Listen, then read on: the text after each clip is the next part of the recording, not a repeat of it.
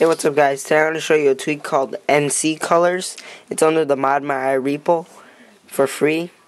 Okay, once you install it, go to settings. See like how I have a clear background right now. You go to NCcolors. You could enable it from here and blur it. See right now, see how it's, if you look at that right there, if that's actually an R. See if I unblur it, you can see it. It's a little hard to, oh, I just smacked the camera. It's a little hard to see it, but yeah. If you download it, you'll be able to see it.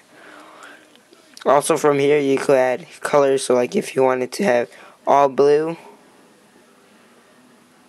Let me see this. All blue, there you go. Just blur it because I like it blurred.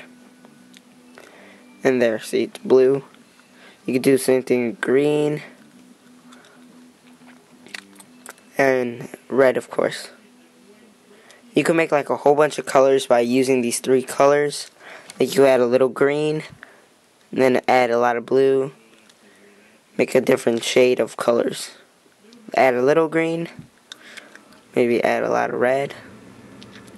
Take up the blue, and there's purple. Red and blue, purple. Thanks for watching, guys. Hope you guys liked the video. Please subscribe.